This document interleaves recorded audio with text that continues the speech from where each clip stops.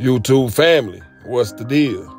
It's your boy Crispy Clean Cliff of Cliff World TV. And y'all already know how I'm rocking, family. And today, we're going to investigate when the blood gang affiliation became a fad in hip-hop. Or is it truly authentic? I don't know, but I know what y'all can do. Sit back, get your doobie, kick back like we finna watch a movie. It's your boy Crispy Clean Cliff Dog of Cliff World TV. We finna get straight into it. Hip-hop has had many fads throughout its 50 years of existence. From rocking boomboxes on the shoulder to wearing parachute pants and even skinny jeans. A trend that I'm thankful is coming to an end. But no fad has had more of a stronghold on the culture than the blood gang affiliation fad now. Now, before everybody get the comment section and start declaring that their favorite artist affiliation is indeed real, let's just take a brief moment and go over where the relationship with gang culture and hip-hop even begun. Now, to my best of knowledge, and this is, of course, only my opinion, the fascination with gang culture and music began 20 years after the identity of both the Bloods and the Crips were formed, with the Crips being founded in 1969 and the Pyrus in 1972. To my best understanding, gang culture would have started influencing hip-hop right around the year 1993 with the introduction of Bangin' on Wax, which was released March 9th, 1993 by an independent record label named Dangerous Records. Bangin' on Wax would actually peak on the Billboard Top 200 Albums chart in 1993. So needless to say, this album most definitely made a cultural impact, whether it was for the good or the bad. It seemed like every hood in America had a copy of the song Pyru Love, would personally be responsible for introducing ghettos all around America to specific street names, parks, and sets that were all under the Blood umbrella. Bloody Mary, she would instantly start her verse off by calling the city of Compton, Bompton, which would set the tone for the track while rapping on the Zappin' Roger instrumental for Computer Love. Bloody Mary would begin by naming out sets, parks, and streets. She'd begin with saying that Lime Hood, a set after the street Lime Street in Compton, was down with the mob, also another Blood set in Compton.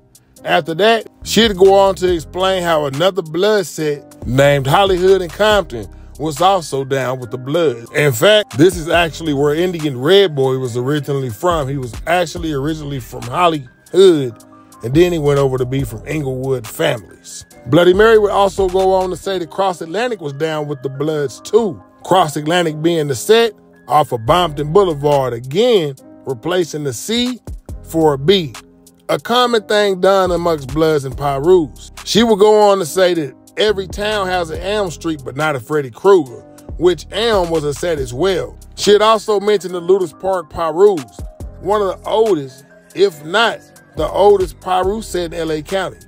Ghettos all around the nation would start to pay attention to exactly what was going on with the gangs in Los Angeles, California. Some cities around America would even adopt the names that was mentioned in Bloody Mary's verse. Yeah, man, they actually started to name their sets after Bloody Mary's verse on Pyru Love, and they started their own version of the gang in their city. Now, don't get me wrong. Gangs in Los Angeles had already planted their seeds in the rich soils found here in America. And the roots would sprout out and spread throughout the entire United States by the year 1993, by ways of drug pipelines connected by interstates and highways. Gangs had already spread it to places like Little Rock, Arkansas. One day we was chilling on the street called 23rd. We all grew up together. We all Crips, right? All our homies came down here like from California, anywhere. They came down here and got with us. Yeah. They joined with us. Yeah, that's right. You know, Fort Worth, Texas. OG 43rd, man. We from the home of the fishbowl. Free all the niggas that's gone. A lot of niggas be looking at Fort Worth and they be like, okay, the south side is hooping in and Agland the same thing now, cause we Agland. Agland is the south side. It ain't nothing but Crips and gangsta hardheads on the south side. Nothing else. St. Louis. Neighborhood crib. I just went to Cali, you know, I'm from St. Louis. And the gang originated in Cali, it's originally from Cali. And I went over there. It wasn't just like no hop out, take a picture, hurry up and pull off. Like I tapped in, I got their numbers in my phone, linked up with them. They took me in. Cause in Cali it's like red and blue blood Crip, right? Yeah. But your shit is named after Great street out here. Oh, it's a street out here. Yeah, Great Street out here. It's a Great Street Crip. It's in Watts. You see them great things, a whole lot of great things.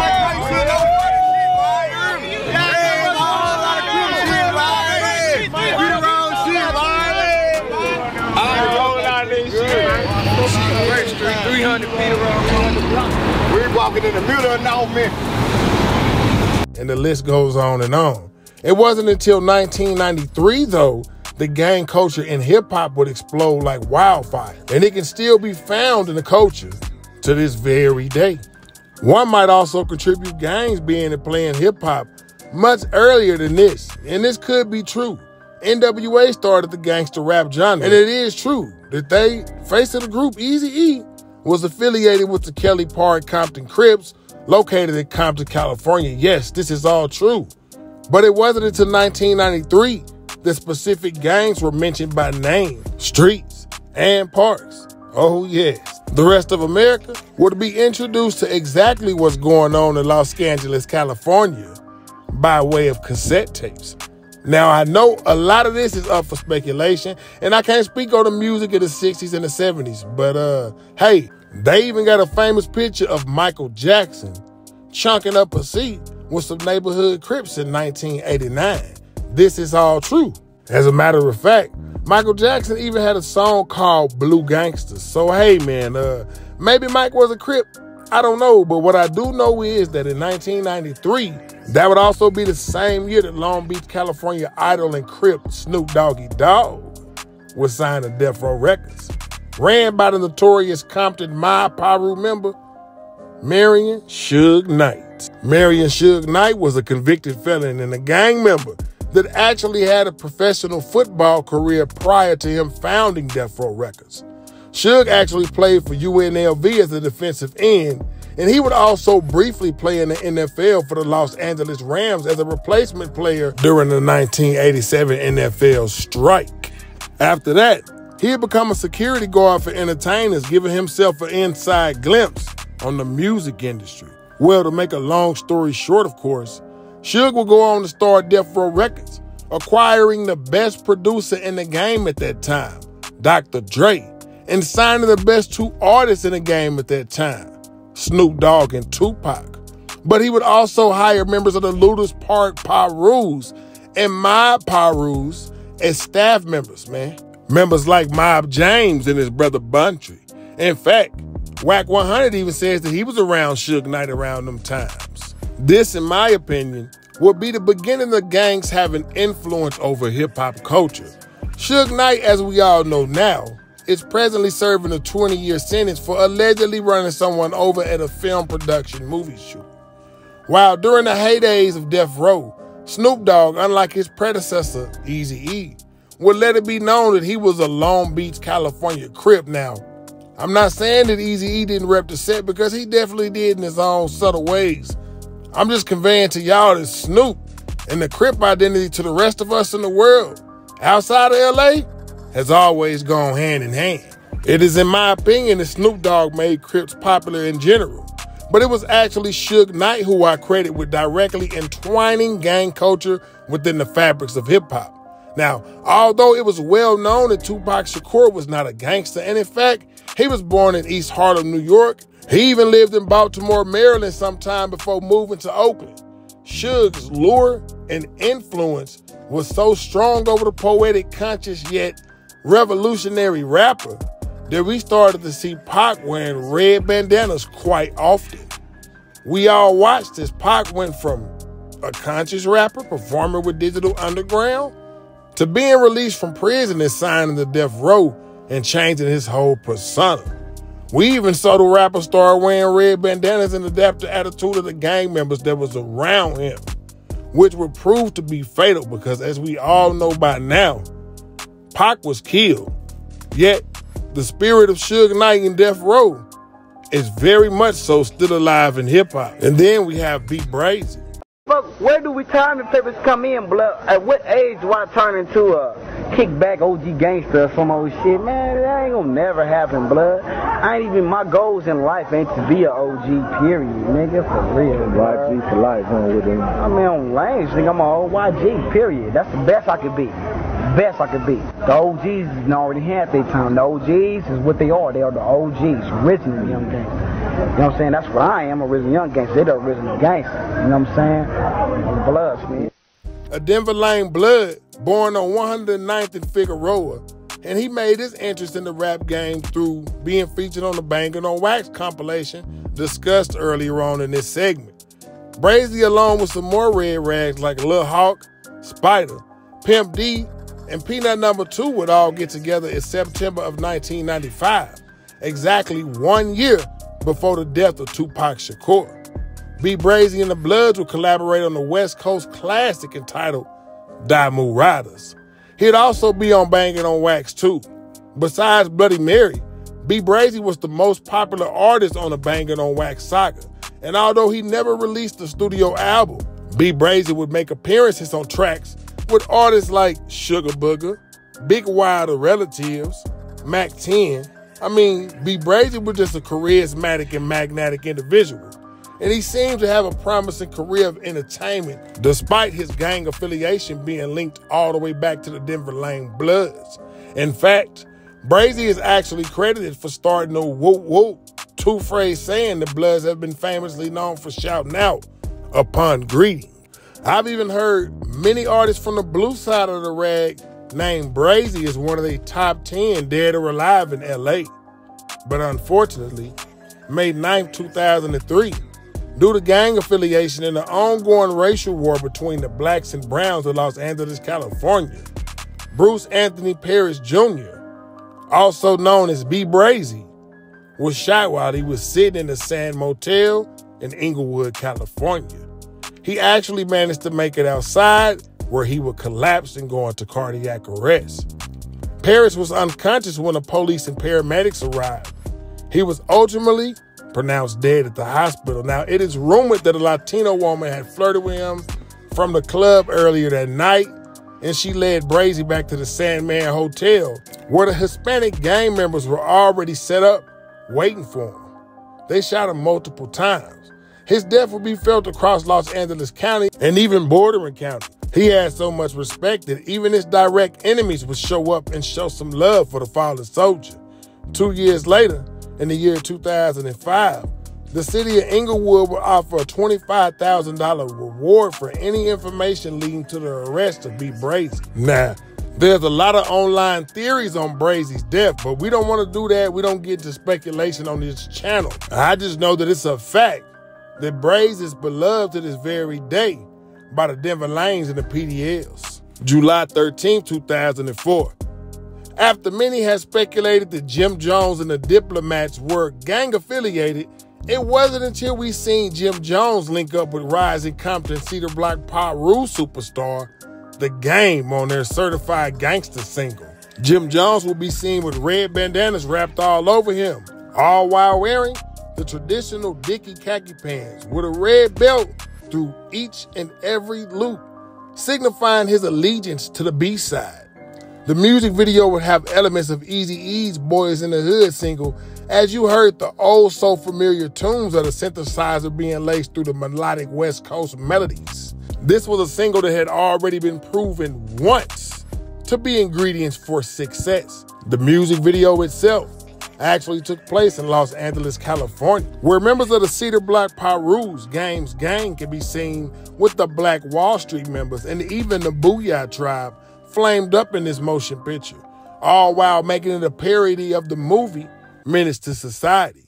This gave us a first-hand insider perspective on how gangs in Los Angeles, California have effectively influenced the mecca of hip-hop, New York. Now, as I stated before, of course these gangs had traveled to states long before certified gangsters. But I mean, it wasn't up until this very moment in hip-hop history that we all saw exactly how much influence the gangs really had over hip-hop culture. I mean, just think about it. 8 years prior to making Certified Gangsters, the East Coast and the West Coast were at odds with each other. The East Coast don't love Dr. Dre and Snoop Dogg. The East Coast ain't got no love for Dr. Dre and Snoop Dogg and Death Row. Y'all don't love us. Y'all don't love us. Well, let it be known then.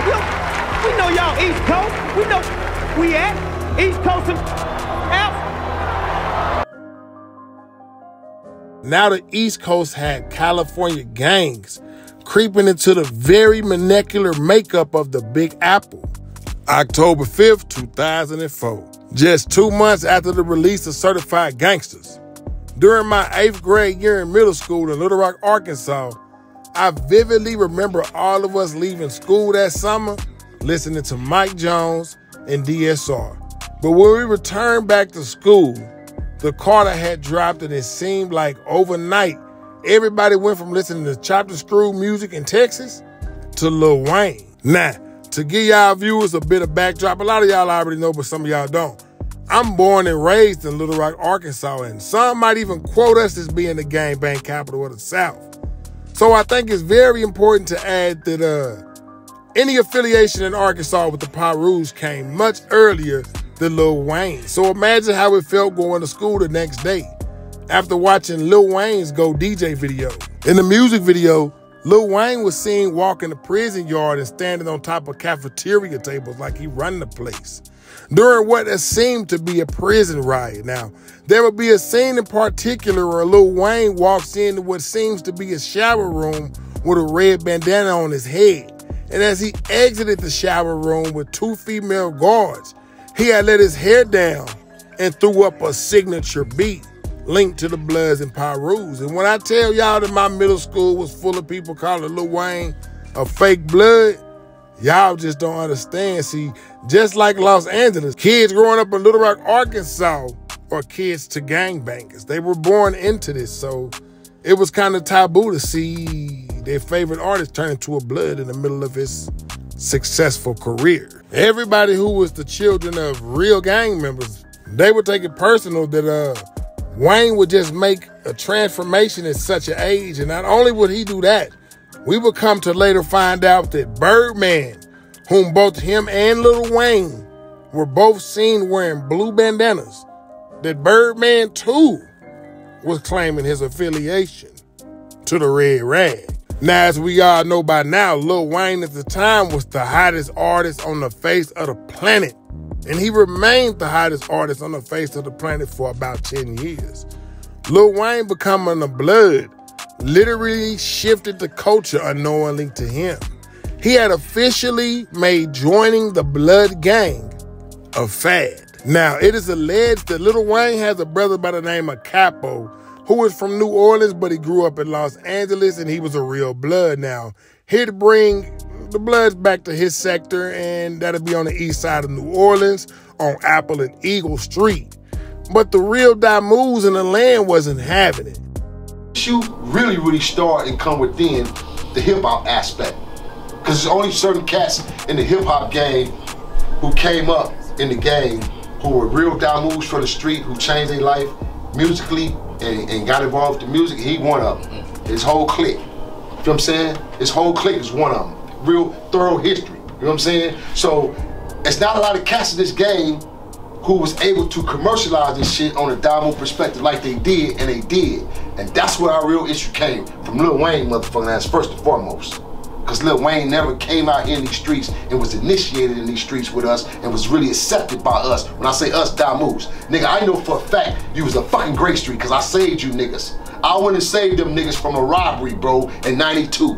They was at a goddamn record store and they don't know they was finna get robbed because I was in the Jordan Downs at the parking lot fucking with the goddamn Baby Low niggas when the shit was being talked about. Blood was Jim Jones. Should I call him by his government name? Nah, I ain't gonna do you like that. I ain't gonna do you like that. We had a conversation. Real talk. You know, we had a conversation where as a man, not even a blood, and you ain't no blood, homie. You got blessed, but you paid your way to be part of this. And I don't give a damn how much money you got. You still got to answer to somebody. There's always somebody over you. There is protocol. You cannot do what you want to do. And before you go around putting me or any of the other homies on your shit, if it don't make dollars, it don't make sense. I ain't got a dime in Mexican money. I ain't got a wet food stamp. I mean, that's how you respect me. That's how you pay homage to me. Why didn't you just ask me? Respect the hood, respect the homies, and you don't do that, dog. You don't. Lil Wayne would be subject to scrutiny when it came down to his blood affiliation for many, many years, and that was up until the point of him having to serve 8 months in Rikers Island in 2010 for drug and gun possession stemming from an arrest made prior to that year on his tour bus. Lil Wayne is a free man now. He was released from Rikers Island after serving 8 months for having a loaded gun on a tour bus. He originally received a year-long sentence as part of a plea bargain for attempted weapons possession, but he was released early on good behavior. According to the Grammy winner's management, he plans to return to his Miami home. It seems Lil Wayne's career did not suffer all that much while he was behind bars. His latest album, released in September, and hit #1. While serving time at Rikers, notorious for holding the 9 Trey Bloods, Sex Money Murder, and G-Shines, Lil Wayne was pressed and G-checked by a ranking member in Rikers that ultimately give him the okay that Wayne was good. Sheesh. Now, after that, I even myself kind of accepted Wayne as a blood. I'm not even gonna lie, man, but yeah, man, I hate to say it, Weezy, you the one started the Bloods being a trend and a fad in hip-hop, sad to say.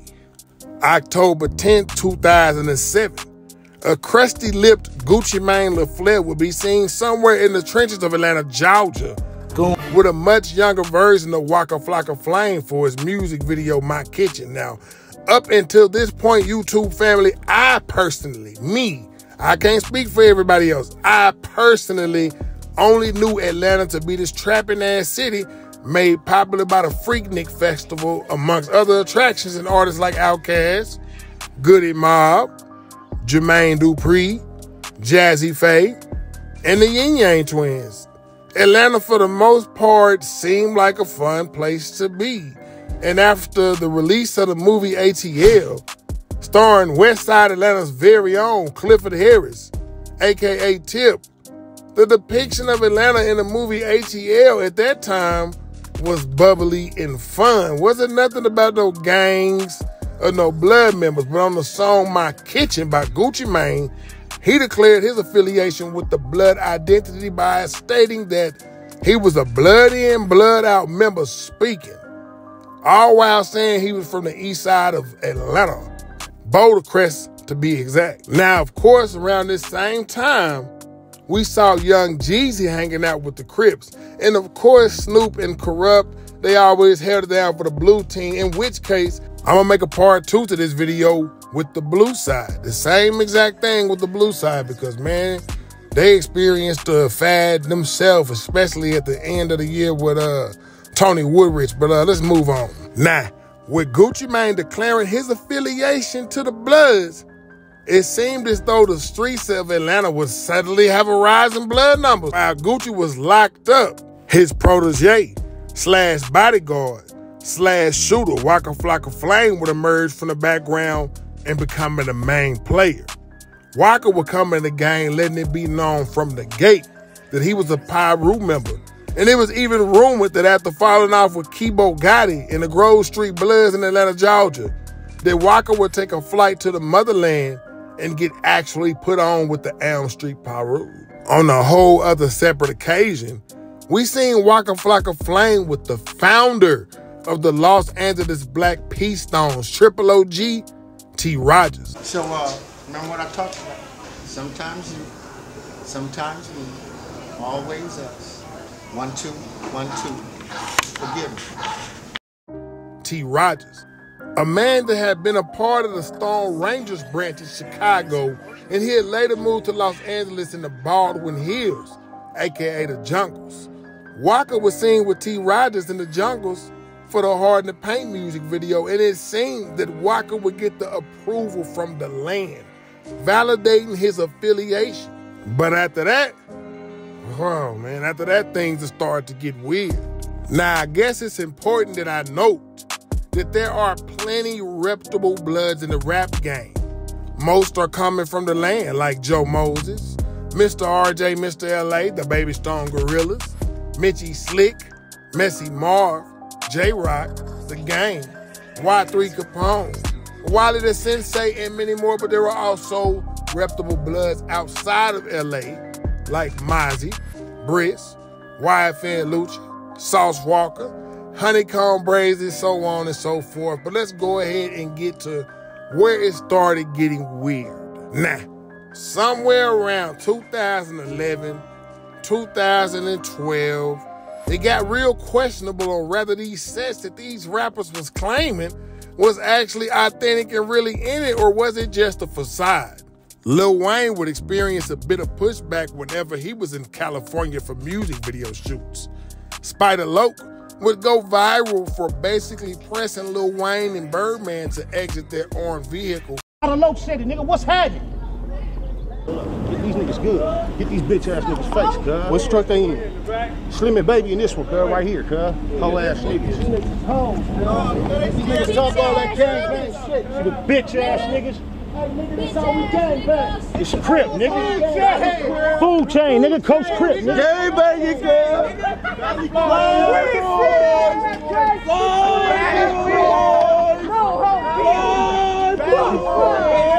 Food chain, nigga. Food chain. It's food chain. Locals had it. For sure. So check it out. A few months back, I saw this Hip Hop Weekly magazine. Had there's one dude on the cover, and he said like you and some other dudes like surrounded Lil Wayne or something in LA, and we saw like a little video on the internet. It was kind of real fuzzy and stuff with like 40 Glock and a lot of dudes screaming. Oh wow! Back in Georgia, there was footage of some Crips pressing up on Waka Flocka Flame.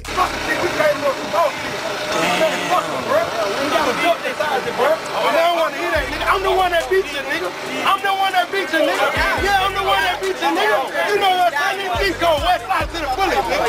It's well needed, buddy. What's happening? Either you gonna do it like these, nigga, we gonna do it like smoke. What's happening?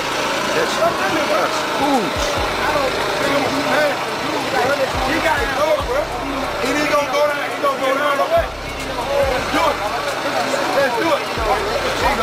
Let's do it.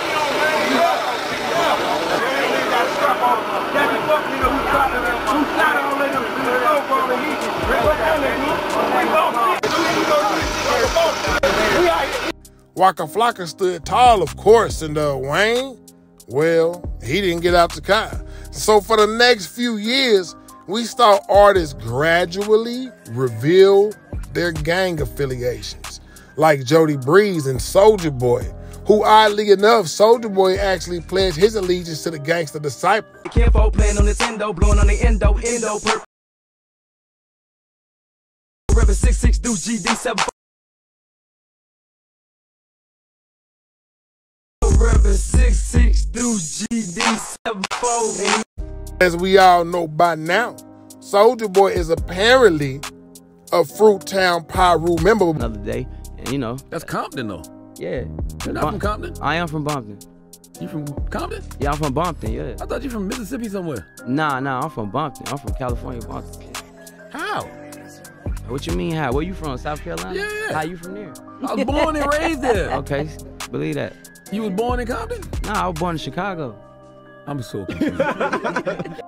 In the year 2013, February 23rd to be exact, a rising hip-hop Atlanta superstar was making a name for himself in the shadows. Now, after linking with Atlanta rap tycoon Gucci Mane, young Jeffrey Williams, aka Young Thug, would present his affiliation to the world. But Young Thug didn't dress like your traditional blood. Oh, no. Young Thug, in the start of his career, as we all know by now, was wearing cheetah prints and skinny jeans. And he had even actually taken a step more zesty and started wearing dress. Yes.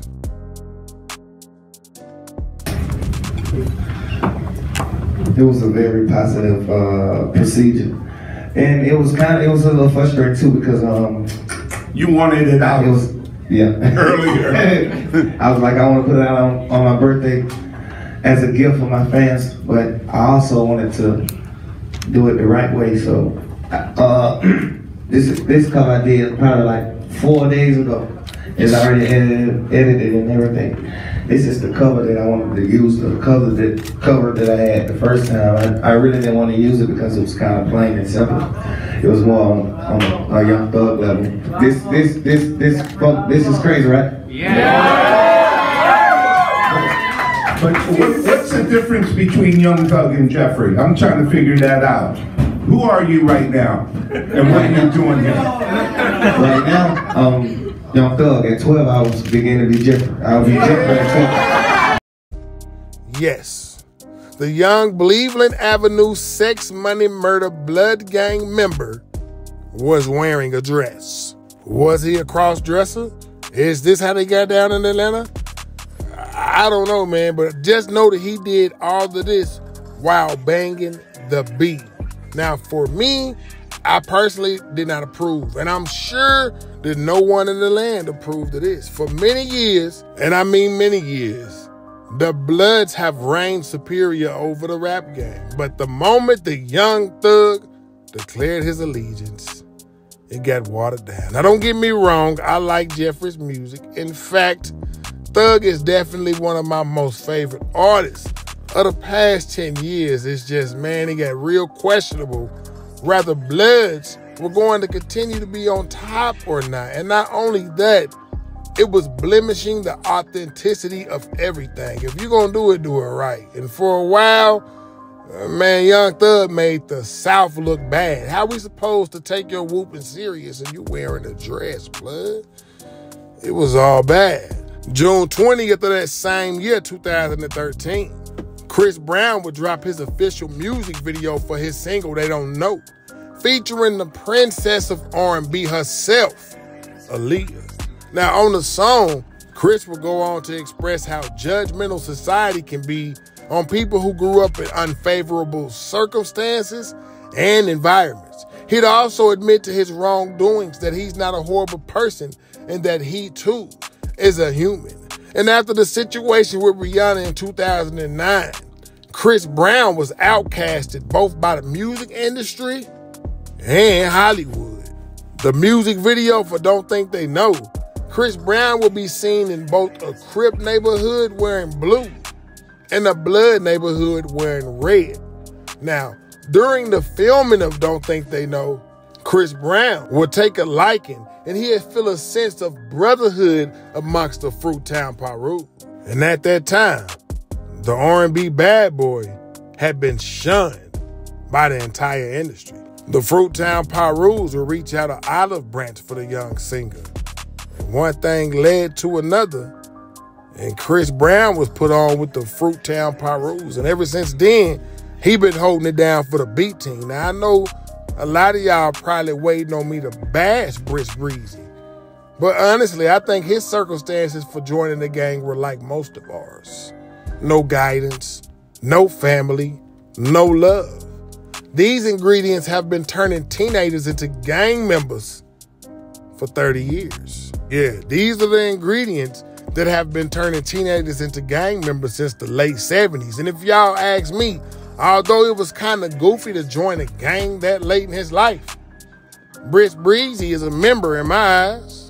March 18, 2014, after signing the Young Jeezy CTE imprint, Los Angeles, California, Compton, California, actually, to be exact, musical recording artist YG would drop his much-anticipated album, one of my favorite albums of his whole entire career, My Crazy Life. YG will give us an inside perspective on how lifestyles that are at play in Los Angeles, California can get dangerous. My Crazy Life would actually be an instant classic with songs like Who Do You Love featuring Drake and My Nigga featuring Rich Homie Quan. Now, from the beginning to the ending, every song on that album would be gold for the listeners. But one song in particular would stand out, and that was Bumpton. After years of the South running the game, it was refreshing to see a West Coast artist have his moment. And with the song Bumpton, it would give us a real introspective understanding on the gangbanging that is still going on the West Coast.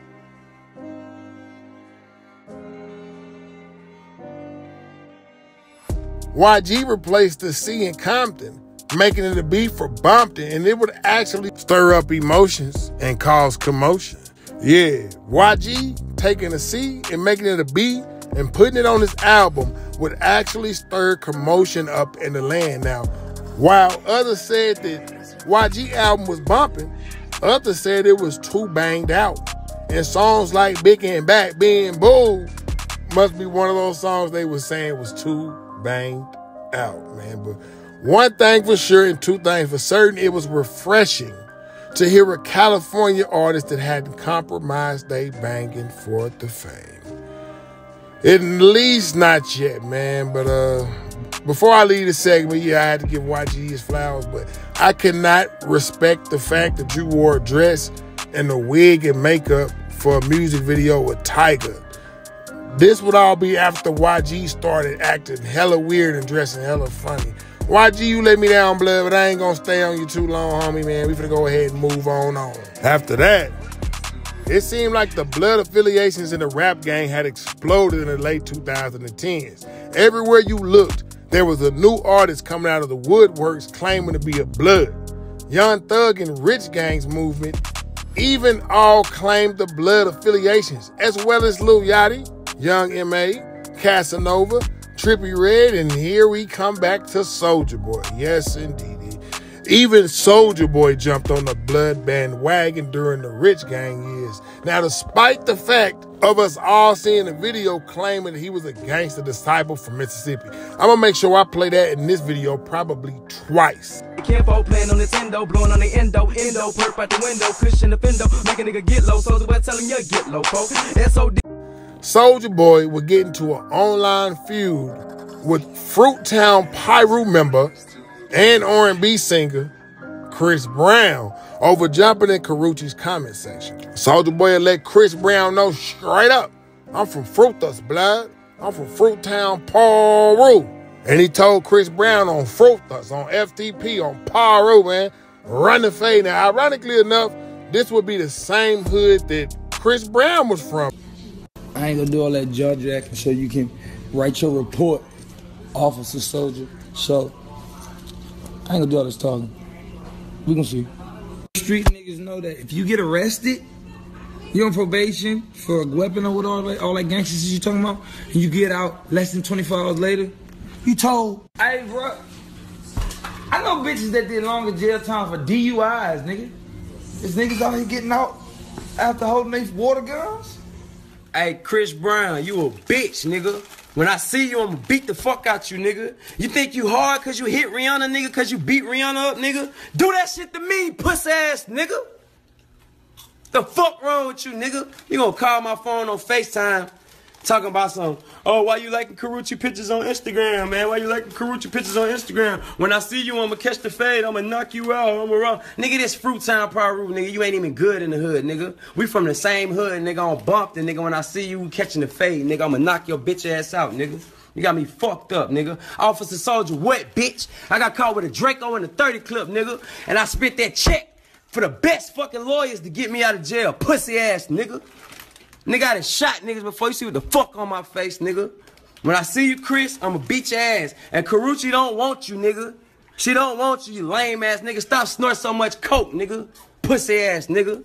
You a fuck nigga. Nigga know what the fuck going on, nigga. Number one in this bitch, nigga. Stress guy, nigga. Nigga, fuck Chris Brown, pussy ass nigga. You lame, nigga. You a bitch, nigga. You know what the fuck going on, nigga. Stress gang in this hoe, nigga. Number one checking in this bitch ass nigga. Nigga think he hard cause he hit hoes. Bitch ass nigga, I catch your bitch ass in the streets, I'ma knock your bitch ass out, nigga. Anybody behind you, hoe ass nigga. Ain't I be in your city, pussy ass nigga.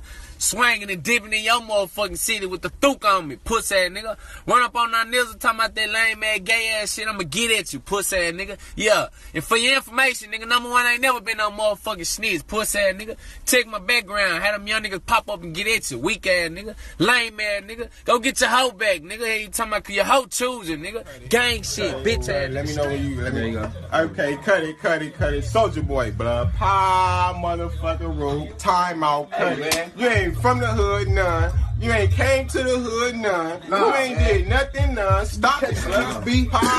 Stop it, blood. Stop flexing, nigga. Hey, we really from the hood, though. We really from the hood, though. Hey, shout out to my nigga Chris Brown, man. Shout out to my nigga Chris Brown. Fucks with it, man. Shout out to C-Baby. Soldier Boy, you ain't from the hood. None. Who the fuck? Who gave you permission, man? Dead home. Stop it, man. Shout out to my nigga Bobby Love. Hey, shout out to my nigga Bobby Love, man. Free swagger, shout out to Hop Out. Hey, man. Shout out to Brand. Hey, man, you don't show up. You don't show up, niggas gonna be waiting under your transmission, waiting for you, blood. The third day of New Year's and all that shit.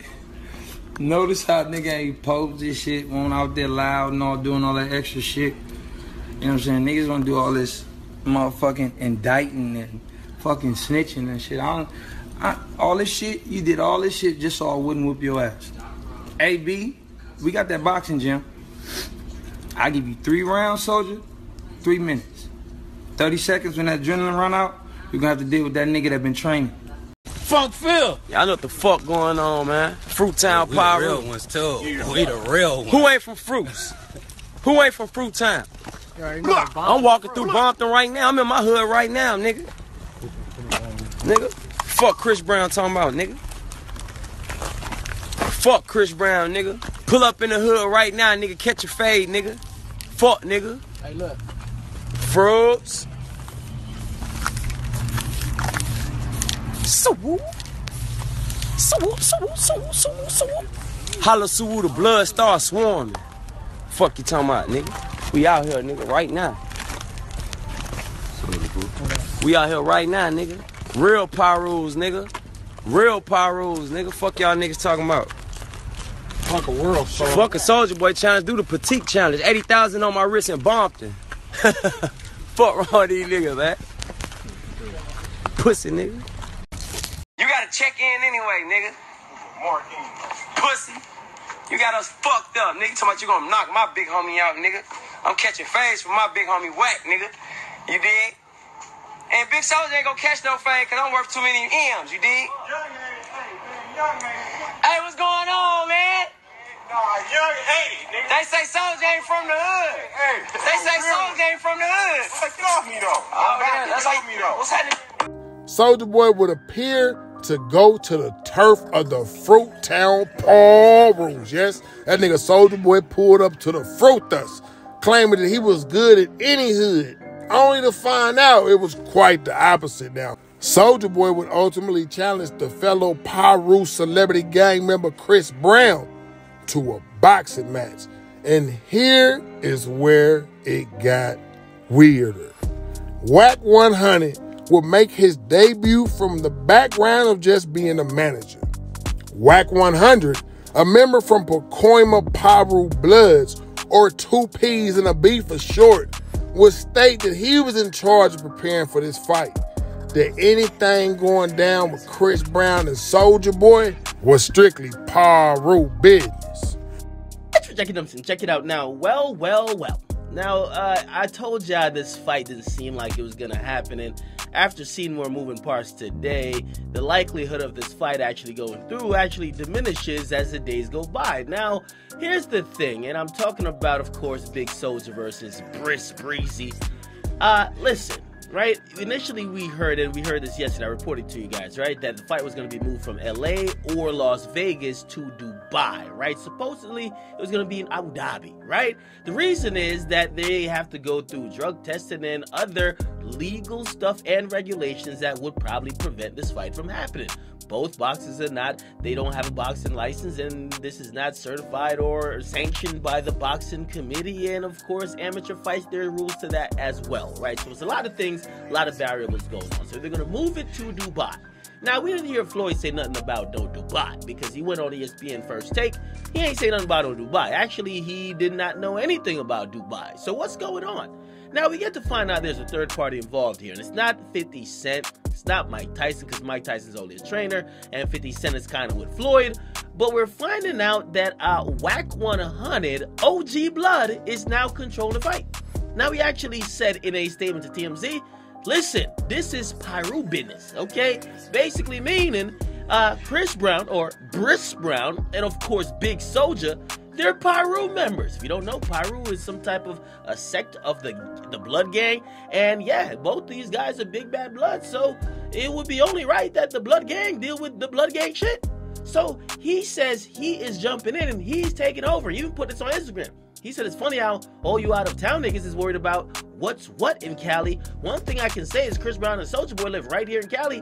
They moving around with a Cali nigga or two, but you same niggas that's 2,000 to 3,000 miles away. Yeah, Whack 100 took it upon himself to take an R&B singer from Tallahassee and a rapper from Gangsta Disciples, Mississippi, and say that it's Pyru business. But one thing I can say, and I wouldn't say this prior to, because I think it's been close to 10 years he been doing this. A rooster. I really, at this point in time, and I know it probably don't mean nothing to him, but I do now acknowledge him as a Pyru. At one point in time, I thought he was going through something. The homies was around him, but I'm looking at him, his mental state, how he moved. I definitely acknowledge Chris Brown as a Pyru now. And if things couldn't even get worse from there, they could. New Orleans, man, how can I say it? Nobody else can take the cake like New Orleans artist King, man. A YSL reject, a Young Thug and Lil Wayne impersonator. He would damn near appear out of nowhere, vowing that he too was a Blood. Now this man was the most fruity, flagrant, flamboyant of them all, man. And to make matters worse, Young Thug and Birdman blandly ignored his cries and calls. King would make cries and calls in order to join the rich gang. Very embarrassing. Nothing at all came from artist King. Literally nothing but an embarrassment to the Red. Trippie Redd, another weird Blood. We're getting a back and forth with his label mate that was emerging, yet he hadn't yet found his sound. Now, this was all before he turned into an international sensation. New York rapper Tekashi 6ix9ine would be accused of misconduct with a minor, leading Trippie Redd to basically bully the rapper. Now, the two had collaborated on songs prior to the back and forth, but after 6ix9ine got exposed, 6ix9ine would go to the drawing board to rebrand.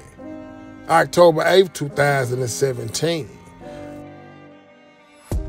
Tekashi 6ix9ine would be seen surrounded by a sea of red bandanas in his music video, Gamo. 6ix9ine had gotten together with the 9 Trey Bloods in New York. 6ix9ine would ultimately pledge his allegiance to the gang. Tekashi 6ix9ine image would change overnight.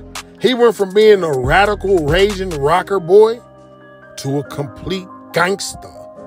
Tekashi would go on a FU tour, dropping his nuts on the entire rap game as the whole world watched as Tekashi and his manager Shotty antagonized every hood in the United States of America. Tekashi would take a roll out of his predecessor 50 Cent's book, and he'd troll the whole industry. And it seemed like, man, he was exposed in the rap game. I don't know how more disrespectful can I get. YG, suck my fucking dick, stupid. Your last single before your album came out had 4 major artists on it. You had 2 Chainz, you had Big Sean, and you had Nicki Minaj. And you supposed to blow me out of the water. How my record doing better than your shit? You a whole bum out here. Stop going on radio stations trying to promote your album mentioning my name. That shit is a fucking dub. You a dummy, like a big ass dummy. You like, yo, bro, I see right through you, my nigga. Like, niggas is tired of disrespecting y'all old ass niggas. Like, do something about it, my nigga. Like, yo, DJ, hit that shit. Turn that shit up too. I'ma toot it in boot. This is your last hit. This was dirty ass Bloods. You know why they don't like me? I'm gonna tell you why they don't like me. They like, yo, this kid got rainbow hair, right? This kid got rainbow hair, he got 6'9" tattoos on his face, looking stupid, right? He's running with our gang culture. He's running with Sue this, blood this, right? That's the thing, right? They're angry. They're mad. Why? I'm a real Blood. I'm a real gang member. Blood. Why is it not working for me? Why is my music career not jumping? Why is he platinum records every week? Why is he selling out shows in different countries every day? Germany, Italy, France, Russia, everywhere in the world. Why is he winning and we're not? We're dirty Bloods. Why are we not winning? Why is no one seeing our struggle? Because you're a dirty Blood. You're a fucking dirty ass Blood. You're fucking not worried about... Y'all niggas out here, blood. Yeah, stupid, dirty nigga. So you're not getting no money. You too worried about this and not feeding your kids. They home hungry, nigga. That niggas is crazy. But let's see if these dirty ass Bloods is in here. And like I said, shout out to all my road rights. This dirty Blood nigga still not in here. He probably, like, he know I'm gonna embarrass him. That niggas is crazy. I'm just gonna join somebody so we could talk about it. Anybody wanna join? If you wanna join, just say me, cause I'm not gonna go down the shit. If you wanna join, say me. I'm gonna join you in so we can talk about these dirty Blood niggas. Cause I ain't wanna bring them up. If you wanna bring them up, you bring them up. I'll tell you how it is. You know what I'm saying? Airline ticket costs $100. It's the shittiest airline, right? Shout out to Spirit. I can't even talk. Shout out to Spirit. It's just not as good as other airlines. They can't fly money. Yo, bro, they have daughters, like Pampers, like girl, like they have daughters that like literally run around. May God bless them, right? May God bless them. They outside hungry, like you can see their ribs. You know, sons running around saying, "Daddy, mommy, I want milk." Like there's no milk. Our dirty Bloods. Dirty Bloods that are worried about a nigga with rainbow hair running around here. They're dirty. You know why they don't like me? Tekashi 6ix9ine would be kidnapped and robbed, only later to find out that it was his own gang. Yes, Tekashi's 9 Trey Blood members had conspired to rob the artist. Apparently, they got tired of seeing him with so much cash while they sat back broke looking like starving wolves. And his manager Shotty, the one who brought him home, was allegedly blowing his Mexican BBL stacked up baby mama back out. And on November 19th, 2018, after antagonizing the whole rap gang, telling everybody to suck his genitals for a full year, and putting bounties on people's heads, Tekashi 6ix9ine and the 9 Trey Bloods would ultimately be indicted on criminal racketeering charges. Check it out now. It's all over, people. It's all over. Now, listen, ladies and gentlemen, as we look back on the career of Tekashi 6ix9ine, there's a lot of lessons to be learned here, okay? First and foremost, it's very important to know that a lot of times what makes you successful is a lot of times what brings you down. And if you don't understand that, you probably won't understand this whole story.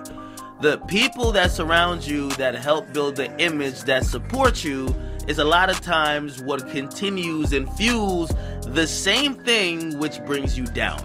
Hip-hop, I keep saying, it's a very hypocritical genre. He's fake, till you realize maybe he did some stuff, then he's dumb. Now, again, listen, me being in a very peculiar position, because you're going to see this angle, and I'm going to get it out of the way now, right? A lot of people are like, well, Ak, you were around him, you're cool. How could you see your man go down like this?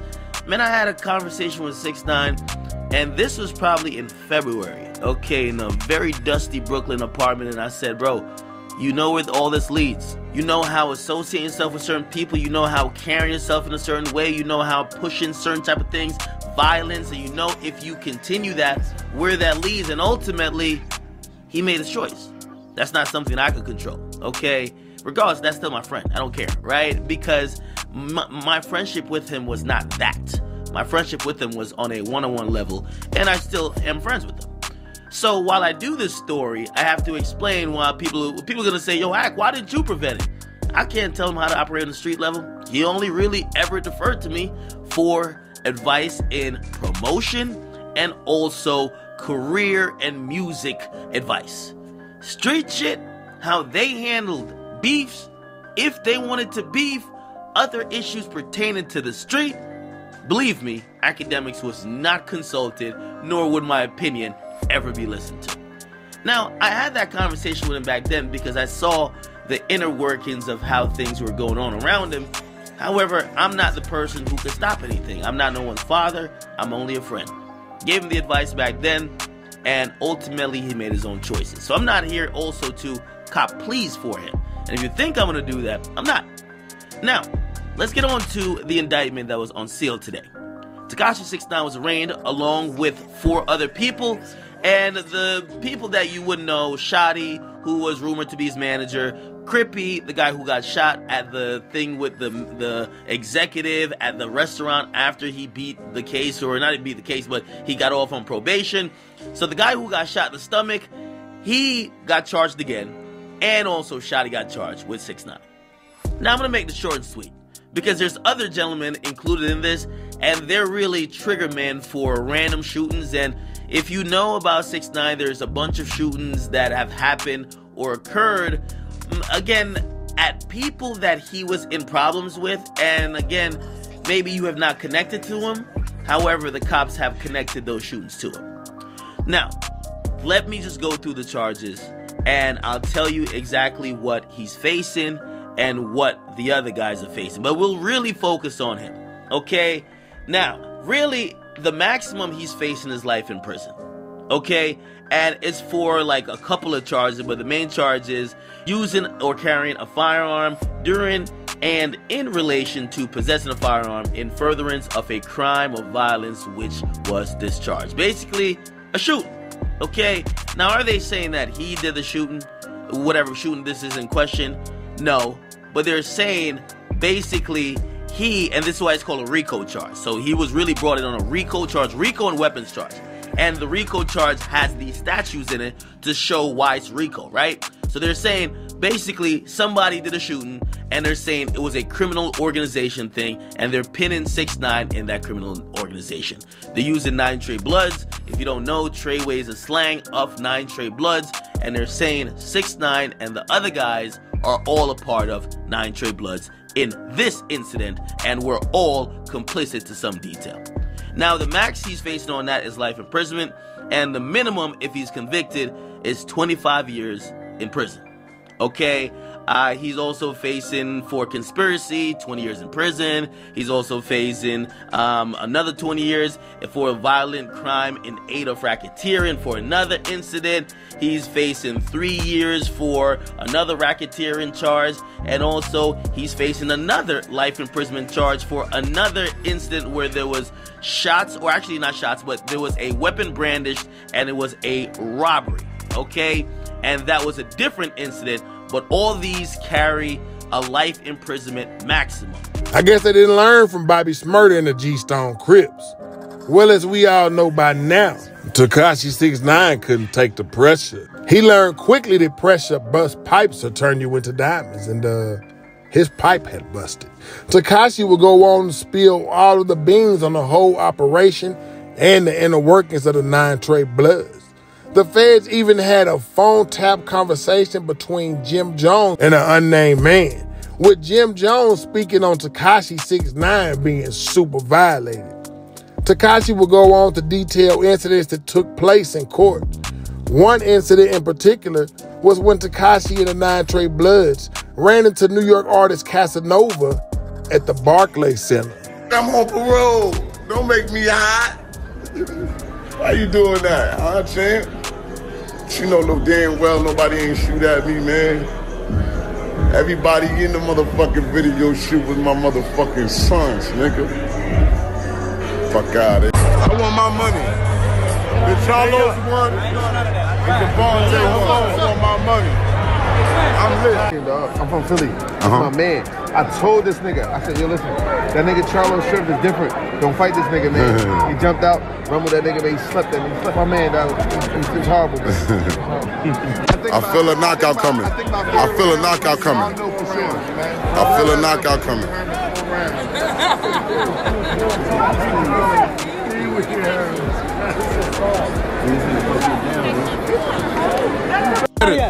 Yo, this how the fuck we mob, man. Trayway shit, man. Jack Boy shit, man. In the fucking Barclays. Stupid. Fuck boy, don't run. Where you going? Where you going? Boom, boom, boom. Niggas hit that. Yo, we gotta go this way, bro. We gotta go this way. Niggas started running this shit. Niggas said, straight up. Nigga said, fuck boy, don't run. Fuck boy, don't run. Where you going? Stupid. Yo, his whole squad hit the floor. His whole squad hit the floor, you heard? What? Everybody? Everybody getting shot. Boom, boom, boom. Straight up. Everybody hit the floor? Everybody hit the floor, blood. A brawl ensued. Tekashi claims that Shotty instructed 9 Trey gang members to open fire on the rival crew. And he did. But nobody was hit. Tekashi will be released 2 years later, only to embrace the rat moniker. Crazy, because upon release, Pacoima Paru Blood Whack 100 ultimately would decide to take it upon himself to do business with Tekashi 6ix9ine, a man who was solely responsible for locking up an entire set. But here Whack was, a Pacoima Paru Blood, front and center defending Tekashi 6ix9ine. Very, very taboo. For those of you who don't know, Whack 100 is also the manager of the game, a Compton Paru. And apparently, Ray J is a celebrity Paru too, and he also manages him. Very taboo, YouTube family, for a Pacoima Paru to be in business with a rat, let alone a rat that just took down a whole set of Bloods, man. It is crazy. It was so taboo, YouTube family, that Pablo Bishop Blood member Project Bo would speak on the situation. There ain't no way in hell the B or the P should be for sale, blood. It's never happened before. To now, this new generation, this new shit that niggas doing, blood. And I can't even say it's a new generation because this nigga that's doing it, blood old as fuck. Blood's an old ass man and he know better. Blood know better. Blood know better, nigga. The B and the P is not for sale. I don't give a fuck who you is. Or how much money you got. It's not for sale, blood. And nigga, under no circumstances should any blood be fucking with no snitch, because if you fuck with a snitch, blood, then nigga, 9 times out of 10, blood, you snitching too, nigga. Or if you fuck with a snitch, blood, it's just like you snitching, blood, you might as well be snitching, because on bloods, nigga, you gonna be held accountable for the same shit blood did. Because whatever blood did that got niggas not fuck with him, and then for you to try to go fuck with blood and say fuck what the rest of the car gotta say is foul. That go for anybody. Any blood that try to do it. And yeah, you're right. Every hood do got snitches, blood. Every hood got snitches, blood. Every hood. But I bet you the niggas ain't on the block hanging out with niggas. Not with us. Not with no solid niggas. Dead homies, that's out. We ain't harvesting no snitches. We ain't harvesting no busters. We ain't harvesting no bitch ass niggas, blood.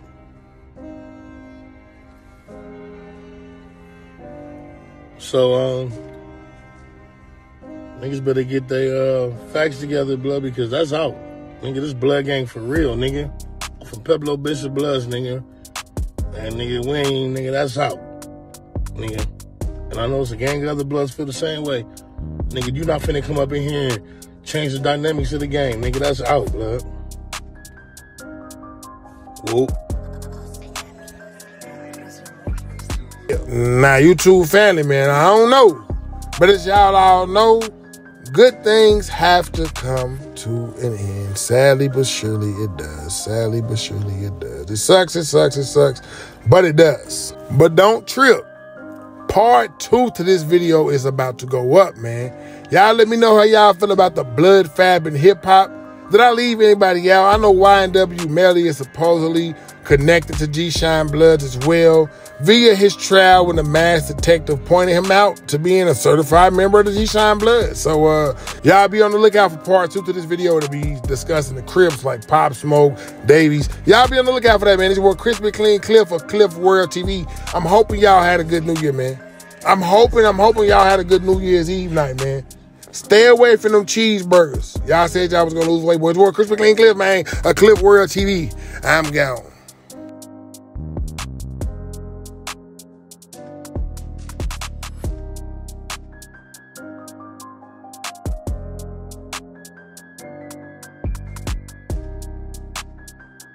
Family, I'm gonna need y'all to tap in with my girl Hair by Honey, man. She is CEO, loctician, beautician, all-around miracle worker out of Spokane, Washington. But if that bag is right, she will fly to you. Now, I'm telling y'all, I done seen her turn some solid tools into dimes. Some solid tools into dimes. Some weight at the back of the lines so you ain't got to wait in lines. And man, if you need your retwist, if you need your edges laid, if you don't want to go outside looking played, man, because I'm telling y'all, some of y'all, I seen y'all out there last weekend and you was looking a little crushed. And she do kids hair too. And I seen some of y'all kids pictures, man. And hey, man, on picture day, their hair was nappy. So if y'all didn't have nobody to do their hair, I'm telling y'all, I'm putting y'all down right now. Hair by Honey, your booking done right now. You can't let your appearance be the interference. Don't let your appearance be the interference, I'm telling you. Don't try to lay your edges yourself, it ain't gonna work.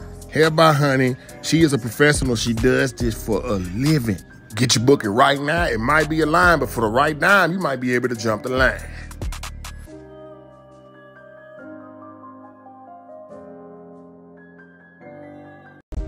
YouTube family, I'm gonna need y'all to tap in with my boy Mimosa, man, and mobbing with Mimosa and his podcast. Look, if you in the greater Northwest area and you trying to get exposure, man, and you know you deserve that spotlight and your music really hitting, Mobbing with Mimosa is the place to go.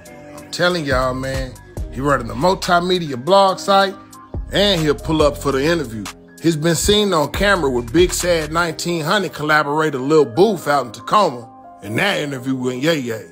He did an interview with XD Stacks, FTFKT, and man, he even got me and BBDL on the interview, man.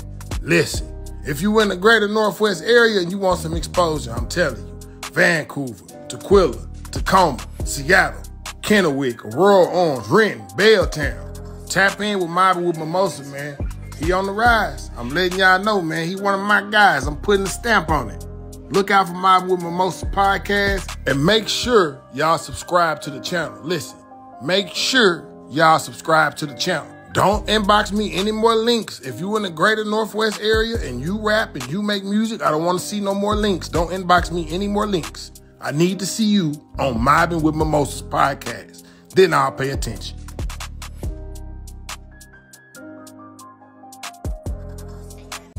YouTube family, I'm gonna need y'all to check out my boy Arion, man, coming out of California. He a streamer, he's a YouTuber, and he's an artist. Let's just say he's multi-talented. I mean, hey, the boy could be the next Castanet. Twitch, holla at my boy, send him a bag. To everybody that be on Twitch, even Discord, man, y'all need to holla at my boy Arion, man. This the wave of the future. Live streamers are creating the new millionaires, and I got faith in my boy Arion. I mean, he was smart enough to get the promo. Y'all make sure y'all tap into his show, Stay Cloudy. Subscribe to him on Twitch, Arion. Man, look, he gaming, he doing music, he live streaming, blunt rolling contest, Mario Kart, you name it. Like I told y'all, this the wave of the future, man. Now let's jump into the video y'all been waiting for. I'm pimpin' like I'm Don Juan. I'ma stop at the store, sell me an onion. Go and get some backwoods in the back of Funyun. Let a nigga play me sweet and he gon' meet the honey bun. I ain't ride with it unless he got a 100-round drum. Hit that nigga with the drink, he gon' ba-da-ba-dum.